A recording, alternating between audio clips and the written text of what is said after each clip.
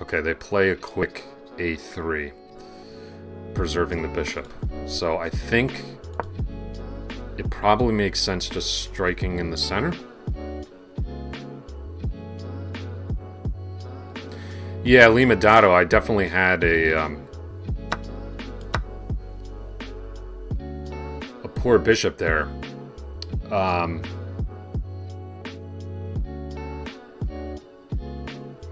That's why I think I really need that chance I missed, that opportunity I missed to play just b6 and everything really kind of came back to hurt me. All right, let's tickle the bishop, and we're going to put our bishop on d6 and get ourselves castled. Make sure that e5 is nice and protected. This looks good to me. Okay, that move makes sense. So I think we bring our bishop to f5 instead.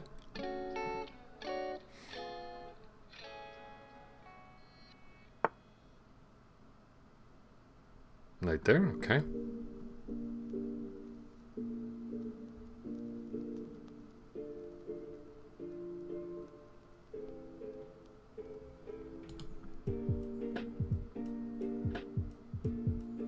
Looks like this is a potential move here. I always like, you know, if I'm able to exchange off the c6 knight for the f3 knight in any of the open games, that typically is a good exchange for black. It's because this is kind of our problem piece. It gets the knight away and liberates the c5 pawn, and this is often a very good attacking piece for white. Okay, and I like this change in structure for us. I like this pawn. Could use it as kind of a spearhead to a potential attack. See where the knight goes. Okay, the knight drops back there.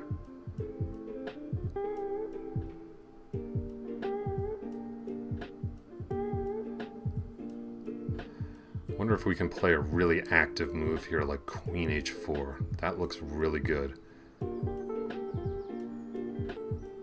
It's a nice attacking move. Also happens to defend the d4 square. And the f4 square. I mean, what's not to like about this move? Let's do it. We've got a very nice, very nice attacking position, I think. And h3 may prove to be a weakness.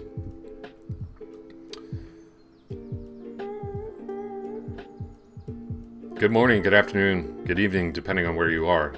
We got a full house today. This is awesome. So just make sure, guys, we'd really appreciate it if you could shoot us a follow. If you're lurking, that's cool, but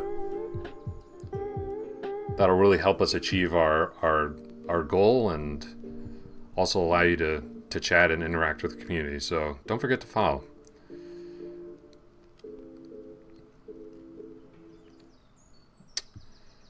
Sacrifice here looks really attractive. Wouldn't really be playing with all my pieces there, though.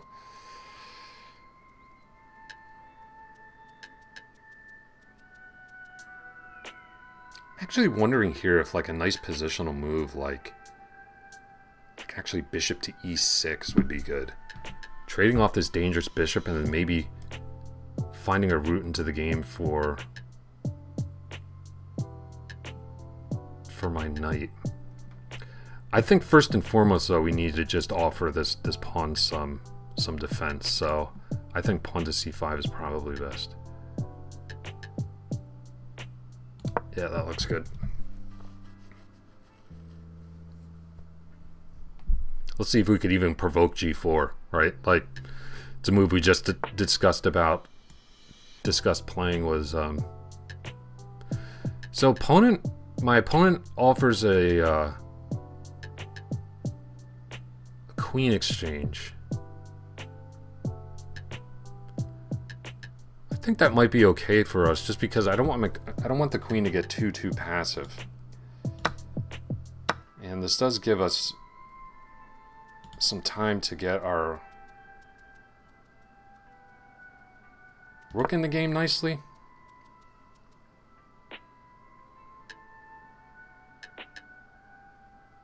Yeah, I think we've got a really good position here. And I like this potential swap for us. I like it a lot. Mainly aimed at improving the scope of this knight, trading off our opponent's best minor piece. If he takes, he starts doubling our rooks on the e-file. Like so. Thank you very much. Now this knight has a fantastic square on d5, where it's going to eye up a bunch of different weaknesses. So really happy with those turn of events.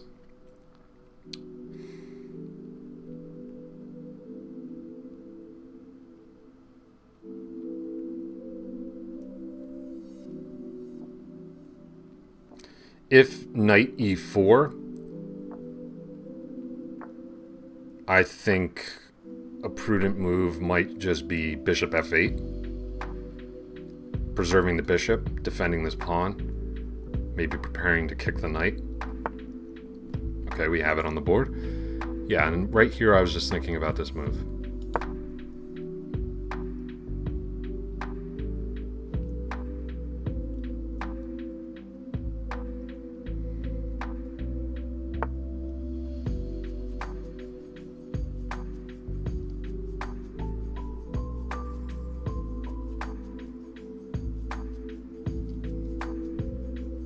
That is a nice knight he established for himself, though. That's for sure. I just want to make sure that I'm able to retreat my rook if need be without losing contact with this pawn.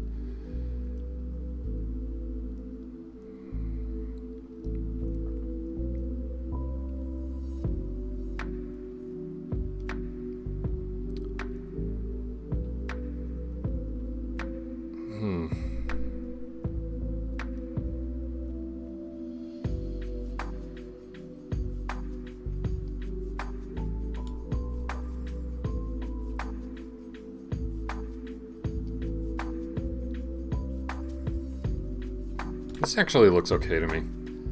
I think this is fine.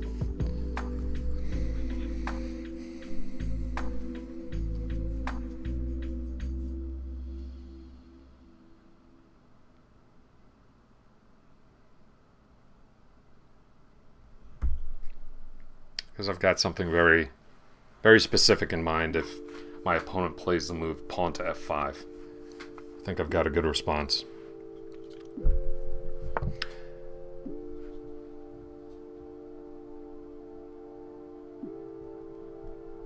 And now I can just, you know, really just comfortably defend it with b6. Really just shore up that whole structure.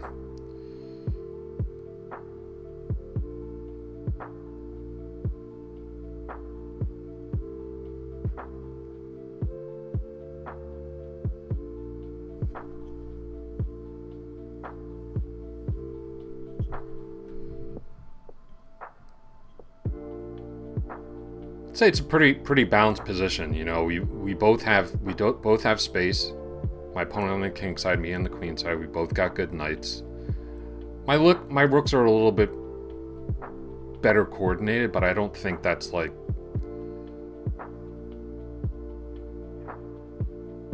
you know, decisive or anything.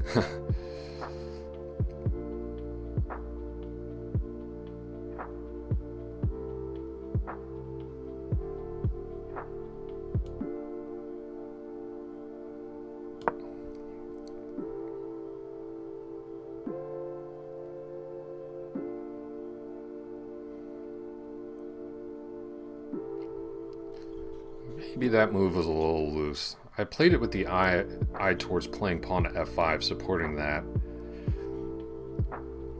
Because I would like to be able to exchange twice and land my knight on e3. I think that looks pretty good.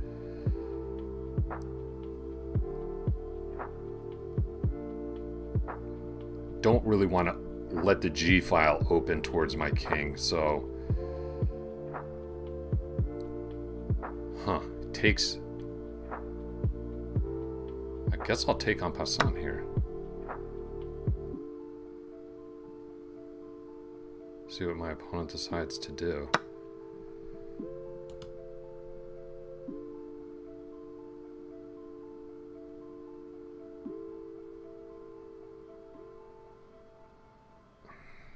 I don't know if playing f5 is good for me or not, to be honest. Well, I am able to improve the scope of his bishop, which is nice.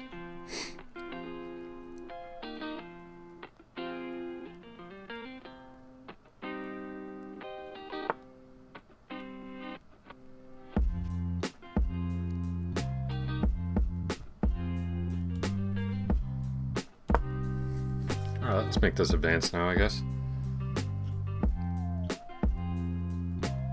Kick the knight. Maybe some captures on e1 with a capture on c3.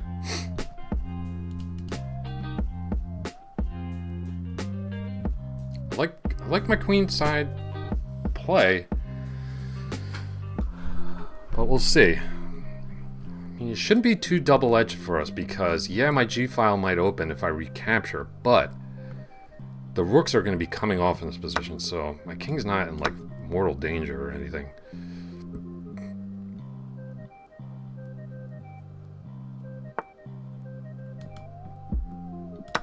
Okay, rook exchange. See how our opponent recaptures. Takes with the rook, okay. Now, do I want to keep the knight on the board? Do I want to keep the bishop on the board?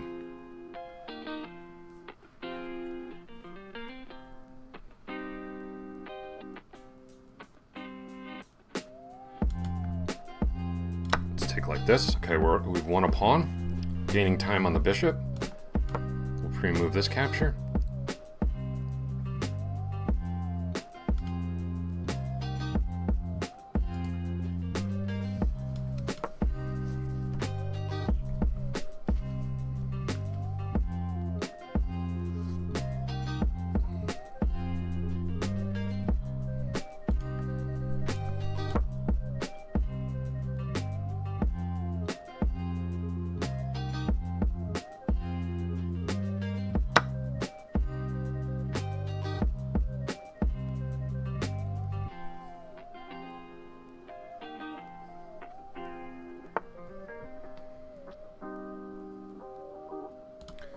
Okay, we're able to... Let's come here. Really force the king back to f3.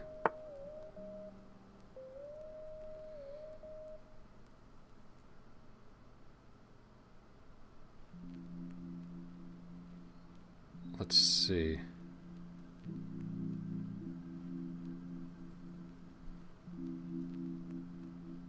Actually, I kind of like the look of kicking this knight. Knight e6, maybe bringing our king like this. Looks like we're really activating our king.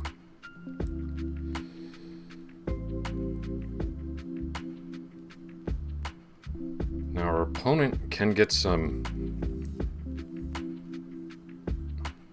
I'm just looking here.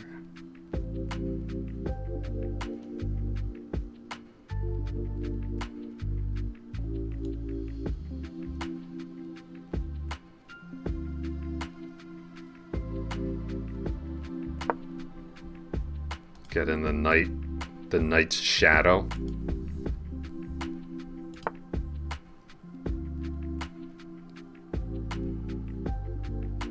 Okay. And I think we can just play this advance. Now this knight doesn't have many squares to go to.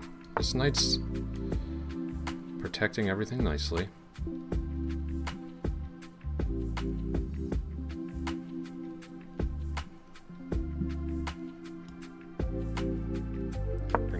here. And we'll just look to advance this majority.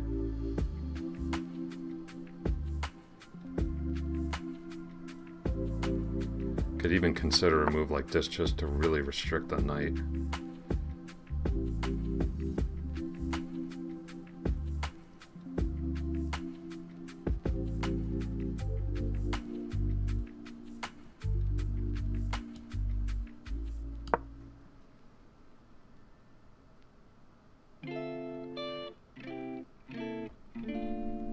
Gotta watch my time.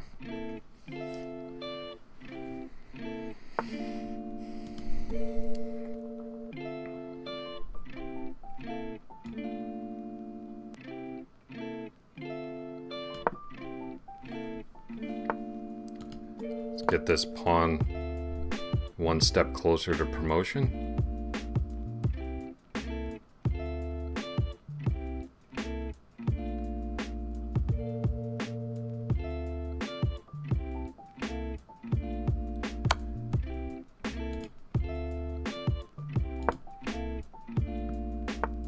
Yeah, the problem is we are very, very fast in this position. Very fast. And this knight is an absolute eon away from the... And we control here, which is a big time problem. We got the dub. Alright, that was a good one. You can really evaluate those knight endgames the same way as like a king and pawn ending. The evaluations are typically very similar. So I just knew that our play in the queen side and the latent power of those outside passed pawns were going to be really, really strong in that. Okay, so it doesn't like bishop d6. Bishop f5 may have been a better continuation there. Okay. It did not like knight d4. King h8 would have been best. Okay, kind of a wacky move, but maybe with an eye towards having to play f6 to defend this, perhaps? Not exactly sure. So we did well exchanging queens. All of this was excellent. We should have taken en passant. This is all good. Best move. All of this is good. All of this is good. We played the endgame perfectly. So I'm really, really happy with that. Made two mistakes in the opening, bishop d6 not being best. I haven't really gotten to that line in Chessable yet. Knight d4. Again, I was borrowing that more from my experience in other open games. May not have been best. But the rest of the game we played really well. Just give me a second while I close this door.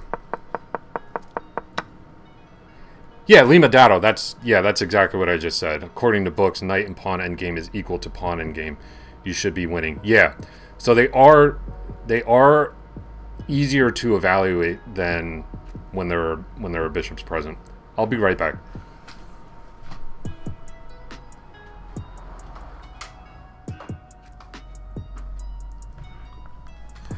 Yeah, and once we went up that, so like if you look at a position like this where there are knights on, you know, we're up a pawn in this position and we've got this outside pawn majority. White just does not have time to counterattack me. And the really nice thing about the way I've coordinated my pieces is defended, defended, defended. The king can come here, but this is defended. Okay? The king has no way into this position. The king is completely boxed out. So white is just forced to play with the knight. His only source of counterplay is going after here, but after b4, okay? After b4, there's tension here. So, you know, the king is just a mile out of the square of these pawns. So b4 is just completely winning. There's nothing to do. There's nothing to do for white.